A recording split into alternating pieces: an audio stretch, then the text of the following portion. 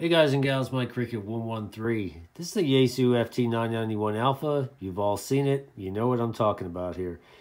But the reason I like this radio coming out of the technician exam, passing the technician exam almost 3 years ago. Reason why I like this radio is that I knew ham radio was going to be expensive. Being an amateur was going to be expensive. There's always stuff to buy. Even if you're an 11-meter guy and you collect CB radios, it's an expensive hobby one way or the other. But it doesn't have to be, of course. But as a technician, brand new technician right out of the box, and I knew I wanted to get a big boys radio, let's put it that way. The reason why I like the FT-991 Alpha is that it's all mode, all band, all the time. And that was a great benefit. It had 6 meters, which technicians have full privileges on there. It has your 2 meters and your 440. Let's go down here. So you have your 2 meters is your 144, your 430 there, that's your 70 centimeters. And you have your AM, your FM, your upper sideband, your lower sideband, and your C4 FM, your CW modes, your data modes, and your RIDI modes as well for FT8 or FL Digi or whatever, and data for FM as well. So it had everything in this one complete little package, and that's why I liked it so much. You know, sometimes I could have gone the route, I guess, and gotten a Striker radio, a Striker, say a 955, which has 10 meter, and as a technician, you have, you know, CW and data and upper sideband privileges up to 200 watts. So a Striker 955 would have done that for me, but then I'd still have to have either an HT, which everybody usually starts out with as a technician for 2 meter and 70 centimeter, or maybe just get a mobile rig like the Anytone, which is also 2 meter and 70 centimeter. But I would only have FM. This is an FM radio. That one is as well.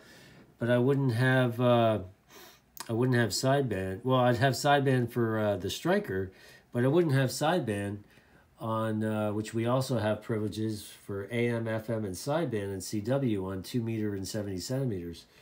But this radio does that. This radio does that. So, and also 6 meter, then I would have to get a 6 meter radio that does FM. You know, a choice, right? You have a choice, either FM or sideband or AM. I mean, what are you going to do?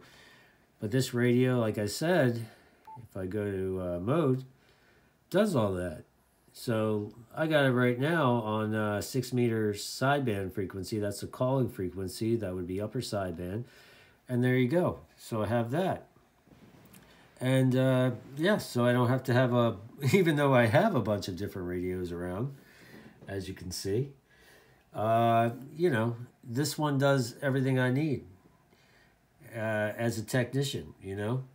So there you go. And also, let me go to band here. Technicians have privileges on 15 meters, which would be your 21 button there, in the CW portion for Morse code. And where else? They also have, if we go where the 3.5 is there, that would be the 80 meter band for CW. You also have privileges there. If we go where the 7 is, as a technician, you also have privileges for CW Morse code on the 40 meter band. So that's all good and done. The only thing that this radio doesn't have, band-wise, is, which we all kind of dislike if you're into the 1.25 meter band, which is the 222 megahertz.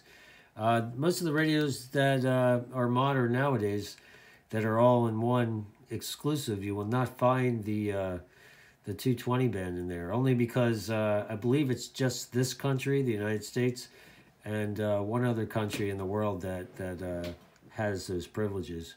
So I guess radio makers don't think it's you